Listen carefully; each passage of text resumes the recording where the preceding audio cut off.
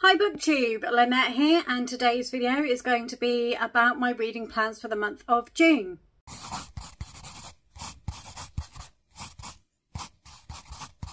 I only have one firm book on the TBR for the month, and that is the pick for the book club that I belong to. This month we have chosen to read All the Names by Jose Saramago. I'm really not quite sure what it's about, so I'm going to read what it says to you on the synopsis. So it says, a subtle and insightful story about boredom, passion, curiosity and memory from Nobel Prize winner Jose Saramago. Senor Jose is a lonely civil servant who spends his days labouring in the labyrinthine stacks of Lisbon's central registry. Among the file cards for the living and the dead, one, of an apparently ordinary woman, will transform his life. Breaking away from his strict routine, Jose resolves to track the woman down, obsessively following a thread of clues in a bid to rescue her from an oblivion deeper than the grave. That really doesn't tell me very much about it at all. So going in fairly blind to this one, as always, it doesn't sound like the sort of book that I would personally normally pick up. So it's going to be one of those books that sounds like it pushes me out of my comfort zone with reading, something that I am actually quite grateful that we do in this group, because quite regularly the books push me out of my comfort zone. So I shall look forward to picking that one up at some point in the month. The only other two that I want to try and get to this month is The Memory of Souls by Jenn Lyons. This is the third book in her A Chorus of Dragons series. It's fantasy, it's got magic, it's got dragons, it's got demons. It's a political fantasy, I think. But yeah, having read the first two books, I mean, the first book says that Kirin isn't supposed to be a good person. And I have to say, book two has me questioning everybody's motives, which I found really enjoyable. And it did actually keep me quite drawn in this time around, because the story wasn't quite so... I think book one was a little drier in the way it was told. They were both told in the same way. So it was both telling someone's backstory, but from two people's point of view. But book two was a lot more humorous than book one. It flowed slightly better for me. The switch between the two characters that were telling the story was a lot clearer to me at times, especially as we were going through the story, because we were telling the story from two very clear different points of view. Not quite sure whether that is continued in The Memory of Souls. I haven't cracked this open yet to know. But because of how much I've enjoyed book one and two, this is a library copy. This will be going back to the library because I have ordered the entire series so that I have them for my shelves, because I've really enjoyed the first two books. And I have a feeling that I shall enjoy the final three books as well.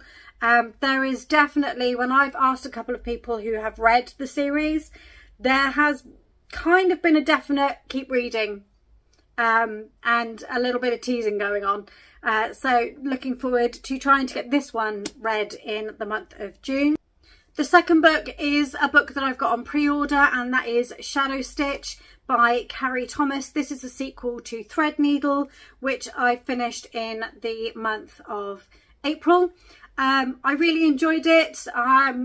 It's one of those books that I don't understand why I waited 3 years to read it from when I purchased it, but I did. But also I'm glad that I did, because if I'd read it at the time that I bought it, I would have had to wait 3 years for the sequel. The story is about a young woman, Anna,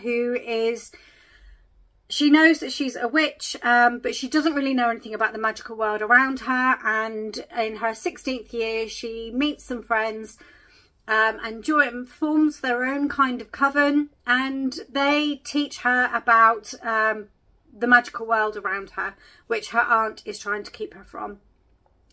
Book 2, I think, is going to pick up where book 1 left off.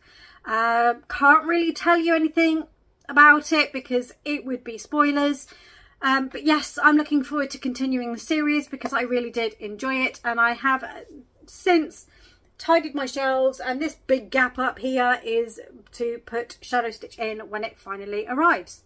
So my plans other than that, because we all know that 3 books for me is a no-brainer. My other plans are, I have signed up for a readathon. Big shocker. Who would have thought? But yes, it's the Amazing Readathon run by Brie over at Four Paws and a Book. It is a team-based competitive readathon based around travelling the world. We are going to visit 10 cities around the world. We'll be given a prompt. The first prompt will be given to us on the 31st of May, and we have to read a book that fits that prompt to then be able to move on to the next city.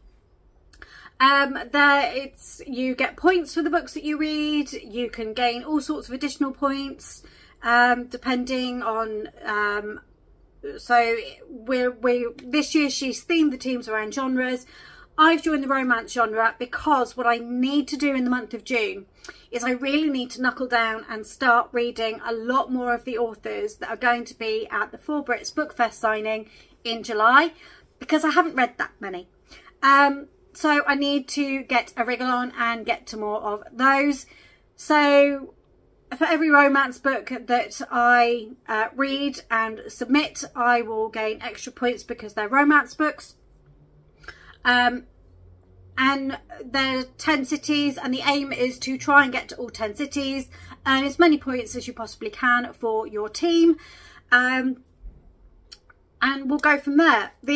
I think the prompts will be released every 2 to 3 days, so you have a couple of days to read a book. You don't have to visit all 10 cities to complete the readathon. You just have to go at your pace. So start reading the first prompt. If you don't finish that book until 2 or 3 prompts have passed, you then move on to prompt 2, and you just keep reading through the prompts at your pace. Some people will read quicker, so she's done lots of extras that you can do in between, which will all help to gain points for your team. So I'm hoping to do that. But yeah, so I think the majority of my month is going to be spent spinning the wheel of names of authors and picking up books. I'm really in the mood for some cowboy romances, so I'm hoping that some of these authors have some cowboy romances, because so far they've all been kind of on the darker side or MC romances, and I need something different, or even just some contemporary would be nice. But yeah, I'll see where it goes. So that's my short and rather sweet reading plan for the month of June.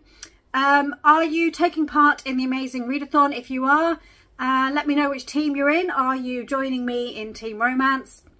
If not, what plans do you have for the month of June? Let me know in the comments box. I like hearing from them. I hope you've enjoyed this video, and I will see you all in my next one.